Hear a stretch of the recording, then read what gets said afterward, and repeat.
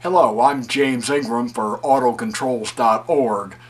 In this video we're going to do a demonstration of the Railroad Concepts StationMaster, an electronic unit for automatic control of model trains. A gentleman in Oceanside, California named Curtis Rokes has been making these and other similar units since around 1992, continuously updating them all this time. The StationMaster was tested in Garden Railways magazine back around early 1992 by tester Stan Rubenstein.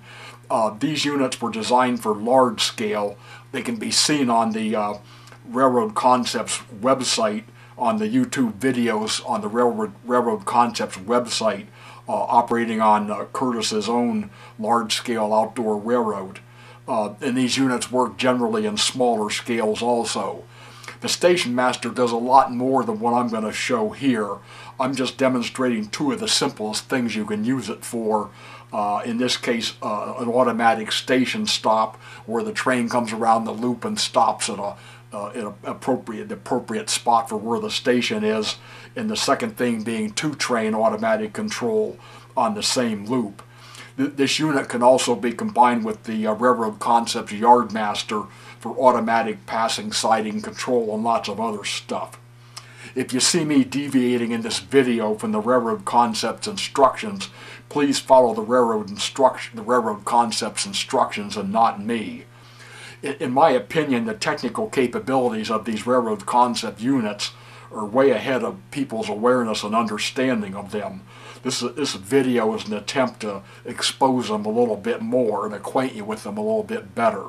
The challenge when you're new to these devices, like I'm new to them, is to start thinking the way the device works so you can kind of understand it. And one final comment, please note that this is the unofficial video. The videos you see on the Railroad Concepts website are the official videos.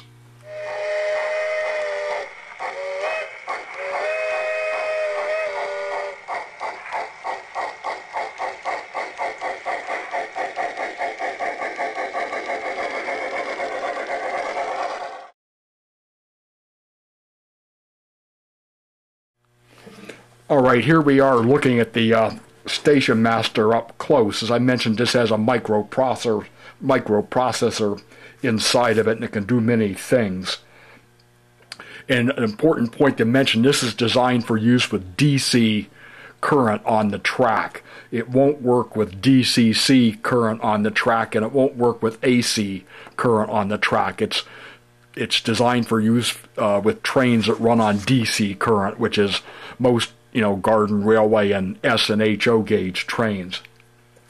Now about the terminals and the control knob, these are terminals 1 through 6 on the left side. 1 and 2 are what he calls the DXL sensor, that is the deacceleration sensor. That's typically a reed switch. These terminals are normally open. When a reed switch is connected across here and closed, it'll activate the decel sensor. Terminals 3 and 4 in the middle are the accel sensor or the acceleration sensor.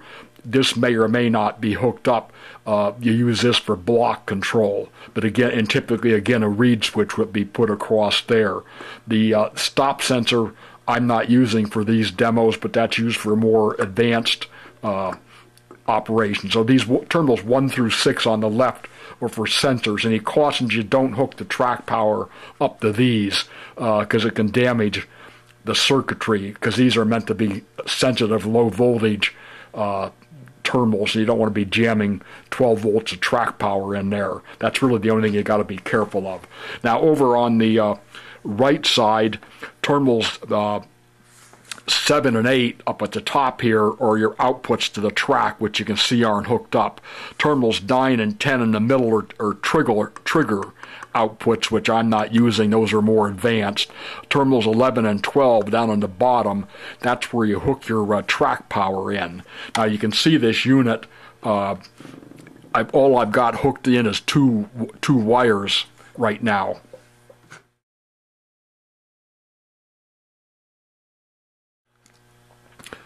Forgot to mention, this knob here you can turn clockwise or counterclockwise. That, I believe he calls that the control knob.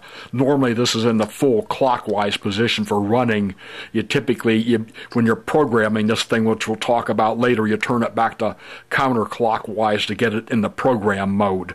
And there's actually an advanced programming mode. You put it in the middle.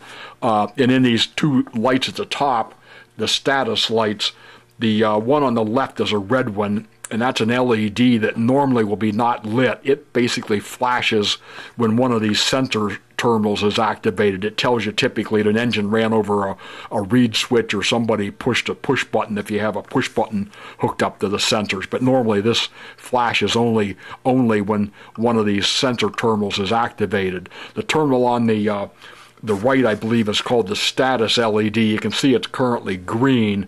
This may be off, or it may be green, or it may be red, or it may be blinking green or blinking red, or blinking both red and green at the same time, depending on what's happening with the unit.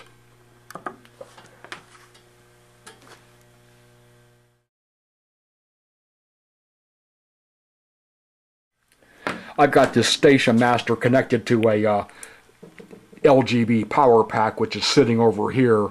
It's probably set to put out about, I'm guessing, 8 or 10 volts. This could be pretty much any DC transformer, but you can see I'm just bringing two wires going through a knife switch, going and coming over with two wires which go to the input of the StationMaster. So these two wires coming in on the right is the transformer input, and like I say, that's simple DC.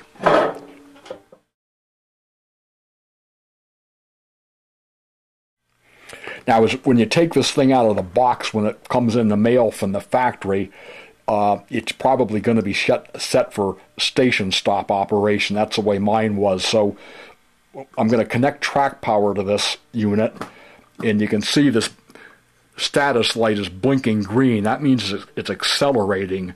Now you can see it accelerated. Now it's solid green, which means cruising. That means the train's going around the loop, and it will stay cruising until the D-cell sensor, the stop sensor, is activated. Normally this would be the engine with a magnet going over top of a reed switch. To just demonstrate that without having anything hooked up, I'm going to close terminals 1 and 2 with this wire, and when I get this connected, you should see the red light flash. There it went. That's equivalent of going over the D-cell sensor, and you can see the blinking red means the train is slowing down. Now it's blinking at 1 per second approximately. That means it's paused. This is set for about 5 seconds pause. Now you can see it went back into blinking green, which was acceleration, and then solid green, which was cruise. So you can basically test this thing or put it through its paces with doing nothing more than just hooking up the two wires to terminal 11 and 12 for the transformer power. Let's go through that cycle again. I'll try to close terminals 1 and 2, which simulates the train going over a reed switch. And you can see the LED on the left flash. Now we're deaccelerating the flashing red.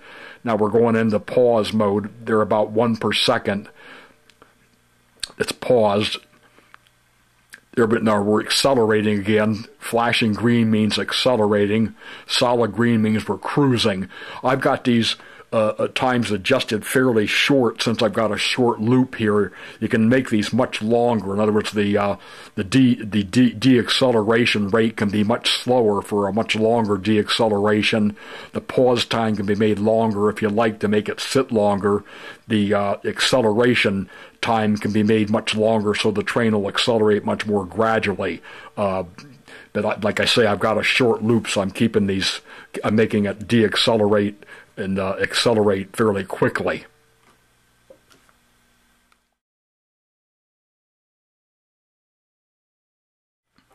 Okay, I'm going to go into the programming of this unit for an automatic station stop. So right now we're in the run mode. I'm going to turn this control knob counterclockwise to put it into the program mode. You can see, or you may be able to see, the green light went out when I did that. Now we're in program mode. And typically how you program this, you close a couple of terminals. Now I'm using a wire. You also, if you had reed switches, you could hold a magnet on the reed switch wherever the reed switch was located. The easiest way with nothing connected is to use a wire. You hold a wire across here and you count blinks on the status light, and the number of blinks tells you what your value is. Typically, one blink is a short value, and it usually goes up to 10 or 11 blinks for a long value. The first thing I'm going to do is program terminals 1 and 2. I'm going to use terminals 1 and 2 to program the deacceleration. I'm going to go for the second quickest deacceleration, so I want 2 blinks. One blink would be the shortest acceleration, the quickest deacceleration. 2 is a little longer. If you had a big, long stop area like 20 feet to stop in, you might go for 5 blinks or 7 blinks. You can go up to about 10 blinks, I think. So we're going to close this terminal and watch the red LED lights that flash when I have it closed.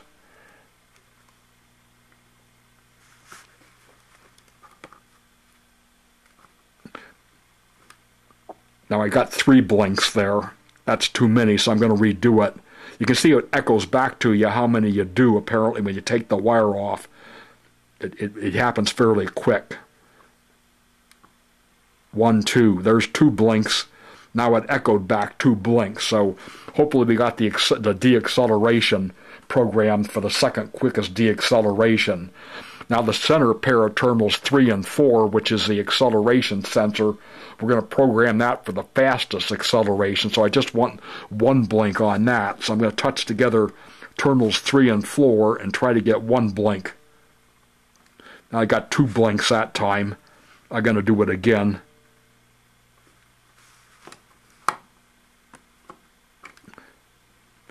There, I've got 1 blink. Now pause time, use terminals 5 and 6, which is the stop sensor terminals. If you program it for 1 blink, that's no pause at all. It stops and starts right back up again. If you do 2 blinks, it stops for about 5 seconds or so. So I'm going to do 2 blinks, give it a fairly short pause.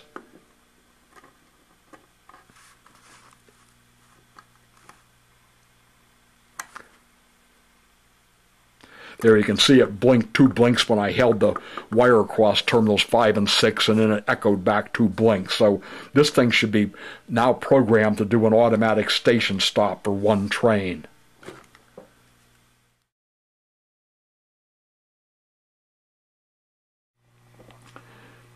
Let's look at this setup a little closer. Here's our transformer. It happens to be a LGB transformer, but can be pretty much any DC transformer.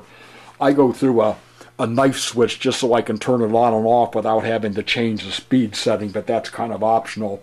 But 2 wires coming out of the knife switch into a terminal block, and from there 2 wires directly to the track. That's what these are, and 2 wires to the input of the StationMaster.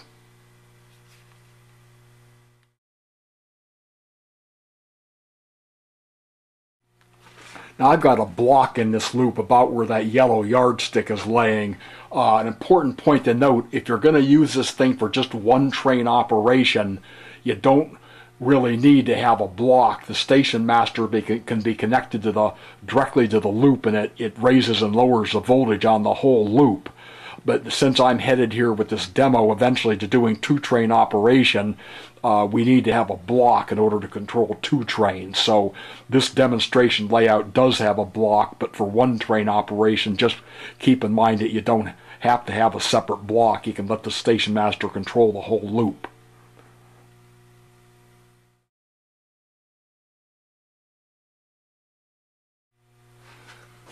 Okay, here's the block again. It's about 29 inches long. It starts and stops at about the length of this broken yellow yardstick. I got a very crude block. I've just got a gap cut in this American Flyer track. The one gap is here, and the second gap is back here. So that's our block. We'd like to have a longer block, but due to my configuration, the layout, I can't conveniently get one unless I chop up some of the S-helper track. And since you can't get this stuff anymore at the moment, since Sandokan rather abruptly stopped manufacturing this for all the manufacturers.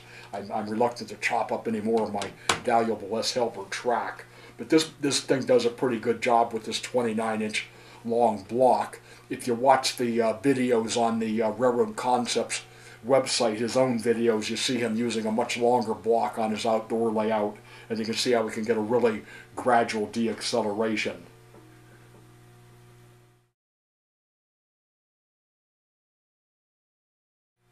Now here's the same two wires coming into the StationMaster as before on terminals 11 and 12 from the transformer as we had when we were demonstrating it earlier. Now there's 3 additional wires hooked up here.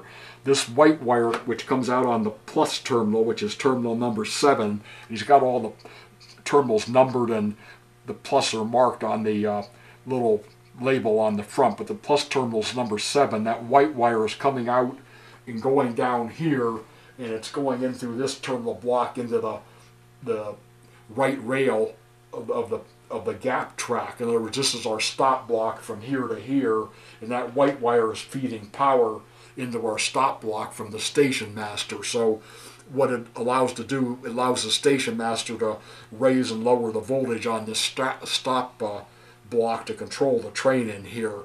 And one important thing to note, if you look at his diagram on his website, he shows this white wire, the plus wire, running to the left rail because he's thinking in terms of large scale, and on large scale trains the left rail is the plus rail. However, the National Model Railroading Association NMRA standards call for the plus rail to be on the right rail. So for O gauge 2 rail, S gauge, HO gauge, and N gauge, the right rail is a plus rail. So in this case, I'm taking the wire into the right rail, but again, just repeating, his diagrams will show the left rail because he's got his diagrams drawn for large scale, and large scale does not follow the NMRA standard.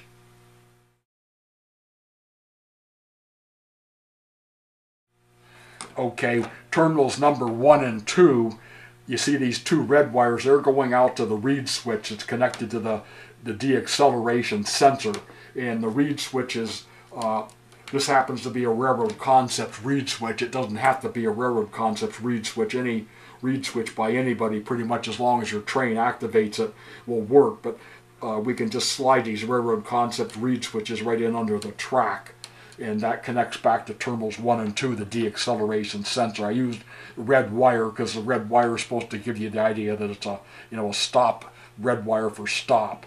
And as I mentioned before, these reed switches are normally open, but they just close momentarily when an engine with the magnet goes over top of them. And when the engine with the magnet goes over top of them and momentarily closes them, that's when you see this red light blink, which you'll see when hopefully during the operation. Somehow you got to put a magnet on your engine. These S-gauge diesels by S-Helper service, get it up to the camera at the right angle, they've got magnets right here that are hot glued onto the front coupler. Another way to get a magnet on your train is to, in S-gauge, you can use these Lionel by American Flyer cars, and the metal trucks, you can stick a magnet right on the bottom of the truck. The magnet just holds itself there, and it doesn't interfere with the rotation of the cup of the truck. Here you can see is the thing without a magnet, but you can put magnets on these. Either way works fine for automatic block operation. In this case, like I say, on the 2 S-Helper diesels I'm using, the magnets are hot glued on the front coupler.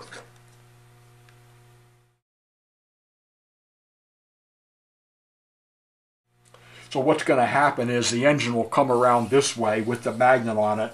When the magnet crosses over the reed switch located right here, that will activate the deacceleration sensor on the StationMaster, which will start this thing ramping down. So as it enters the block, it'll be ramping down in speed. It'll stop somewhere in here. It'll pause for about 5 seconds, and then the StationMaster will start ramping back up and gradually accelerate it out of the block, and it'll come around the loop the next time, and the same thing will happen all over again.